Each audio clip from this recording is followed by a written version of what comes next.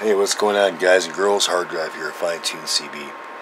It's been a long night again, so I'm going to do this one, and I get to go to bed, wake up, and whip out a whole bunch more. It'll be radios and amps. These two here, these two are going to Massachusetts, so you know whose they are, by Friday. Alright, this one has the Max Mod in it. And it has allowed me to alter the tune slightly and substantially lower the temperature. That's done by a couple of different ways. Anyone that's had one of these on the bench knows they're a lot different. And biasing versus gate voltage versus by the book, it's two different things. Totally different. So considering that the Max Mod's on the side of the radio, this chassis is so small that the tip 36 would transfer the heat right back to the back of the radio and then give it even more heat, and then that heat created more heat. Considering that it carries, or it's capable of way more amperage, it remains cooler.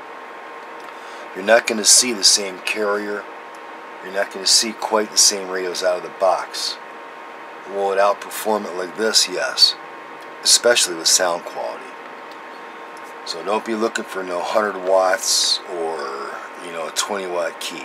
I'll go through that here in a second. Alright. Okay, I was on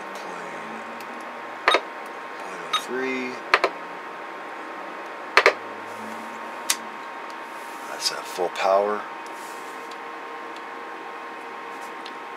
I don't know, what do we got? 12 and a half, something like that. By 60. And all the way down, we still have a modulated carrier. I'll show you here a little bit more in a second. The major feat is eliminating all the IMD. These things are bad with it, which generates the intermodulation distortion is what helps to generate the heat, and by eliminating it, eliminating a lot of heat.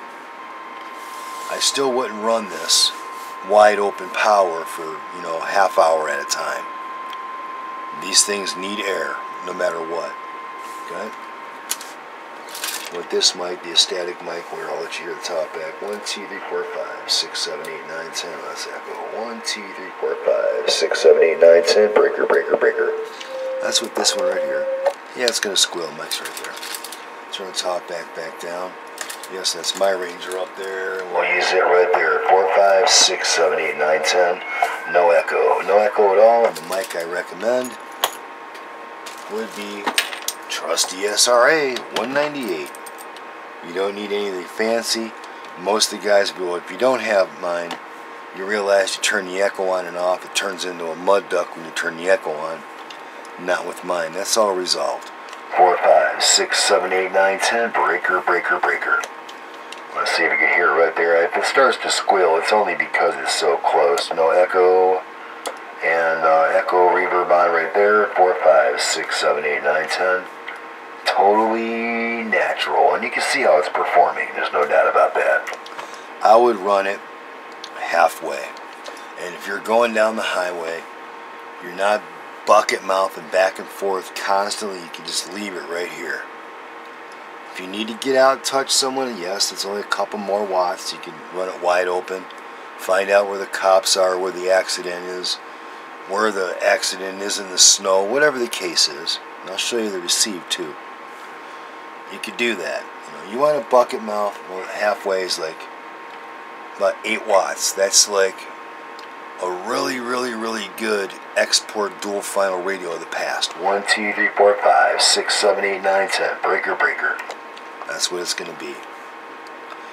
Still, if you want to talk non-stop, some of you guys know what I'm talking about. Some of you guys got a lot of hot air. Yeah. Then you should be able to run it down to a quarter power. It still has some power. It's over 4 watts. 4, 5, 6, 7, 8, 9, 10. Break, break, break, break, break. Audio. And you can talk. It still has to have circulation. You can't cover it up. This has to get air, okay? I'm not trying to say, you know, it'll blow up real easy. No, you just have to use some common sense. You stick it in a hole, you turn it on, it starts to warm up just because it's on. And then you start talking on it, it generates more heat, more heat, more heat. It has to have some type of circulation, okay? Something. For the size of these, yeah, it's a cool little radio, there's no doubt about that. The extra features, channels, and the receive. I got them working really nice. We'll get into that here in a second. Alright.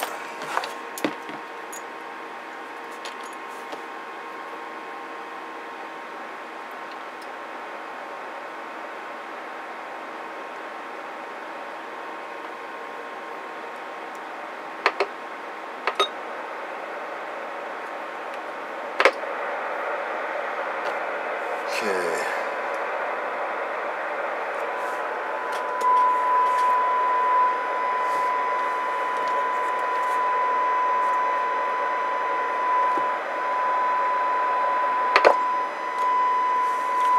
Right at a 9, exactly where it's supposed to be. I'm noticing some guys are having issues with that. Okay, now we'll go on down. Now let's turn this on. So you can see it, and we can shut that off. Yeah!